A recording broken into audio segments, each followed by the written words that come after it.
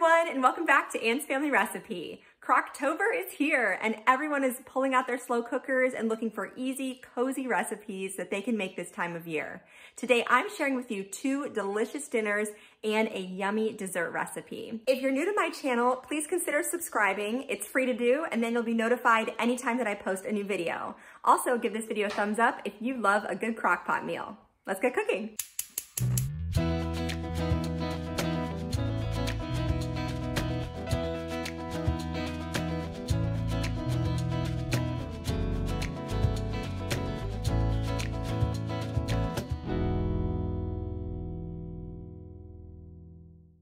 First up, I'm making sweet pork tenderloins, and this is a recipe I discovered through Lindsay at Healthy Happy Home over on Instagram.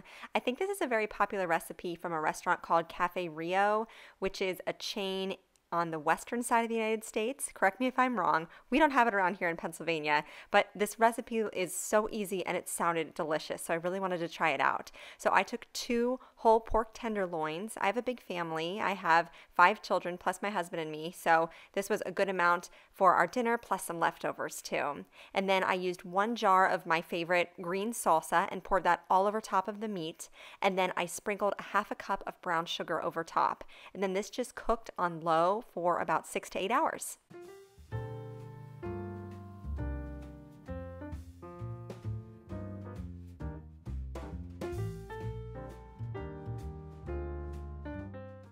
When the meat was cooked through and ultra tender, I used 2 forks to shred it up. You can use this meat in tacos or enchiladas, but today I'm making rice bowls, and Lindsay's suggestion was to make coconut rice. So I started with 1 can of coconut milk, and you always want to shake that up to disperse the cream that rises to the top into the mixture so it's nice and combined. And then I put that into a large glass measuring cup and topped it off with water until it reached 4 cups. Because I'm making jasmine rice and you want to measure 1 part rice to 2 parts of cooking liquid.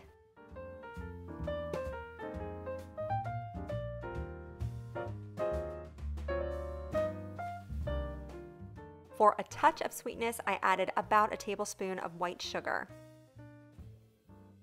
Then I poured the liquid into a medium saucepan, added a pinch of salt, and then brought this to a boil.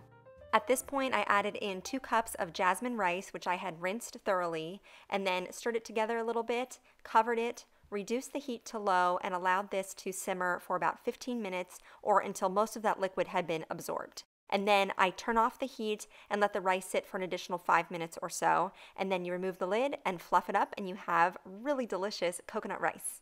I had a variety of toppings for my sweet pork rice bowls, including homemade pico de gallo. So here I'm just dicing up a few tomatoes, and then I'm going to finely dice half of an onion and put both of those into a little mixing bowl.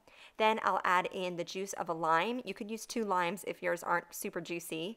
And I also added in about half a bunch of cilantro that I just snipped up with my kitchen scissors, and then season this with some salt and pepper. Once you stir it all together, it's best if you set it aside for a little bit before you eat it so the flavors can sort of marry together. This adds tons of fresh flavor to the pork rice bowls. I loved this little accompaniment.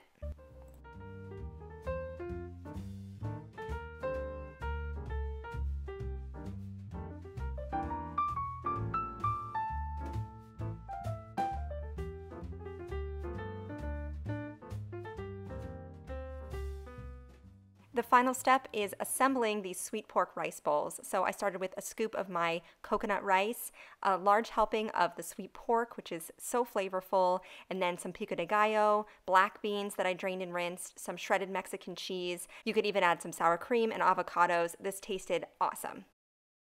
Next up, I'm making this incredible creamy tortellini soup, which I've actually shared on my channel before, but in that video I made it on the stovetop, and I wanted to show you how easy it is to put together in your crock pot too. So I'm starting with a pound of Italian sausage, just bulk, and I'm browning it in a nonstick skillet with about half of a diced onion.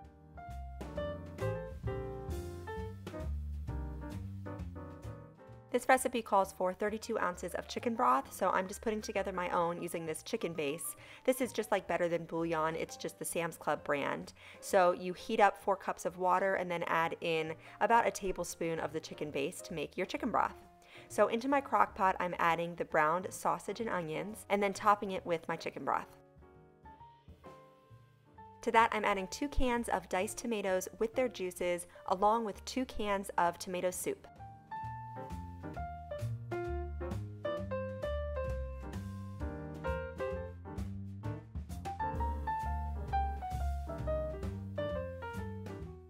I stirred this all together and then covered my slow cooker and set this on low for about 6 hours.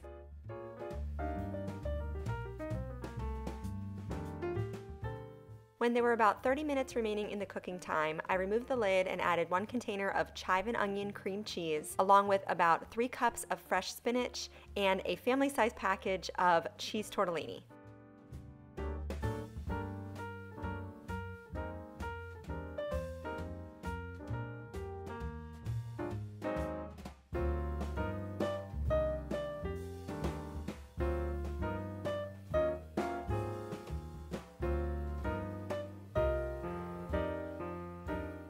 Once I stirred everything together, I put the lid back on and allowed it to finish cooking. So about 30 minutes later, I had this delicious soup.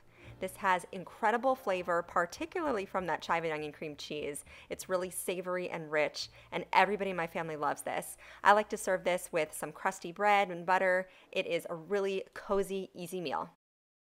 Last but not least is bread pudding in the slow cooker. This is very similar to a French toast casserole and arguably as much a dessert as it is breakfast or brunch. We definitely ate the leftovers for breakfast the next day. So I sprayed the inside of my crock pot and then I added in about 2/3 of this kind of extra large loaf of bread. I think it was about 14 slices, and I just tore it up by hand. You could also cut it up into cubes if you want more uniform pieces.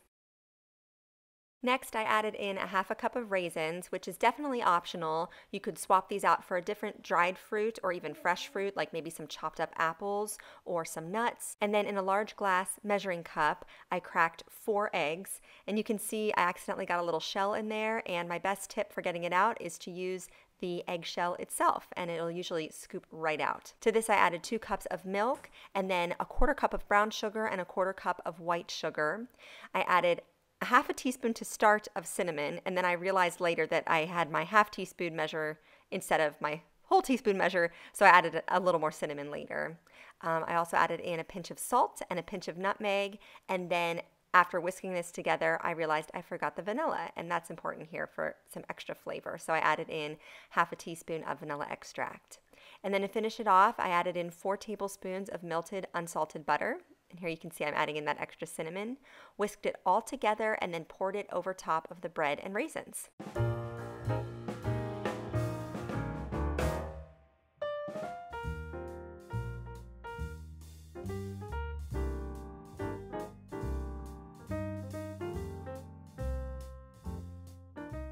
I stirred this all together to make sure that all of the bread had been coated with the milk and egg mixture, and then I covered the crock pot, and this cooked on low for about 2.5 hours.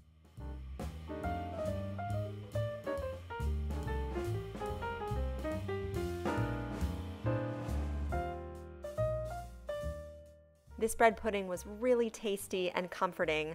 I served mine with some whipped cream. You could also serve it with vanilla ice cream. I have an awesome recipe for homemade pumpkin spice whipped cream, which would be a fun twist for fall. I'll leave that linked in my description box below. But I definitely recommend all 3 of these delicious, easy crock pot recipes for you to try this fall. Don't forget to subscribe to my channel, and you can follow me over on Instagram at Anne's Family Recipe. Thank you so much for joining me here in my kitchen, and I'll see you again soon.